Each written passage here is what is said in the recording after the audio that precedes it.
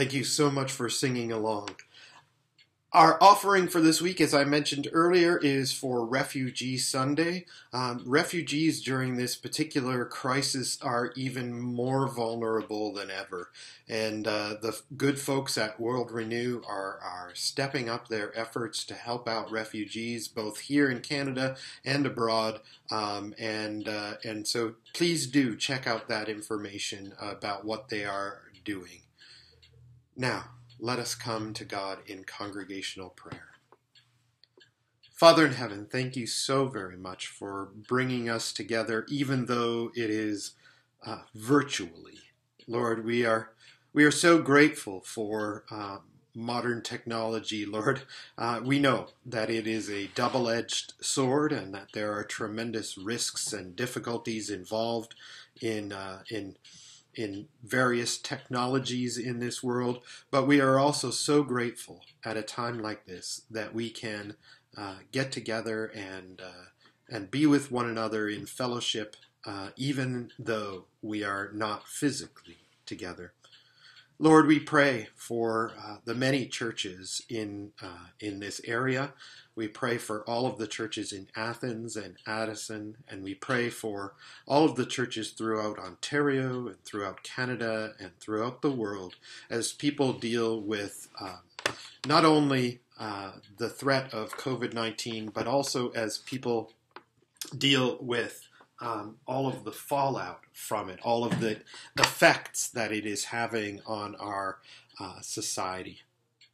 Father, we pray too for our leaders, both in government and in healthcare. We pray for all of our frontline workers, hospital workers, doctors and nurses and respirologists and paramedics as well. Lord, we pray for police officers and firefighters, all those people who are working on a daily basis in realms that could be very dangerous. But Lord, we also lay before you those who are working in essential services. Lord, we think particularly of grocery workers, of cashiers and stock clerks and so on.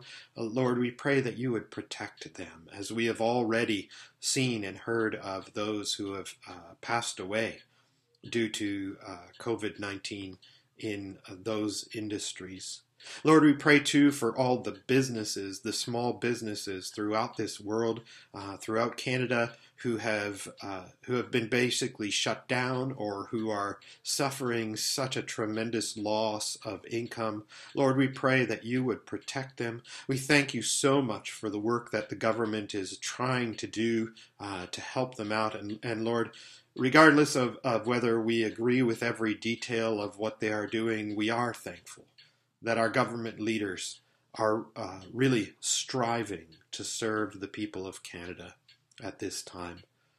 Lord, we pray too that you will be with all those, not only in our congregation, but throughout this area and this world, who are particularly vulnerable because they are elderly, or because they are immunocompromised, or because they have diseases that make them particularly vulnerable.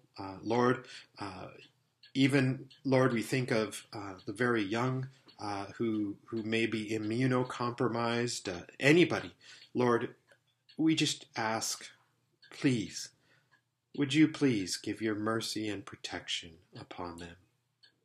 We ask too, O God, that you would be praised and glorified in this time. Lord, it is difficult, and people don't know what to expect, and people don't know what is coming. And Lord, we just long for your healing touch on this world.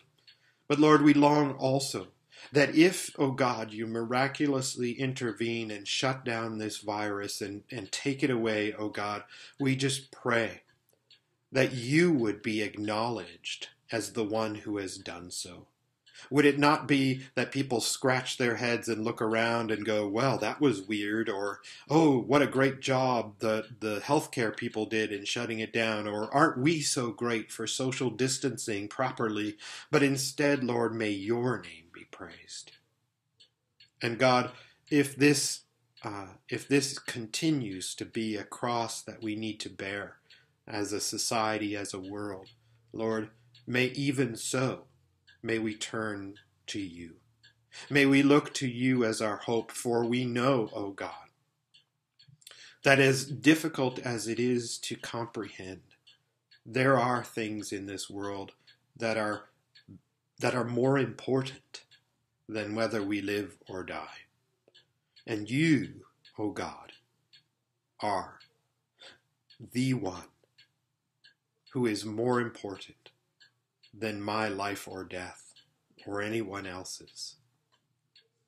And so, Lord, may we, together with Christ followers throughout this world, may we love you with all our heart, mind, soul, and strength, and may we love our neighbor as ourselves. Lord, regardless of who our neighbor is, regardless of what they believe, regardless of how they behave, regardless of where they come from or anything, oh God, help us to love our neighbors. Help us to be creative in how we do that. And help us to, in the fellowship of believers, to encourage one another to love our neighbors. Lord, we pray too that as we head to your scriptures, that you would open our hearts and minds, that we would hear what you would have us hear. In Jesus' name we pray. Amen.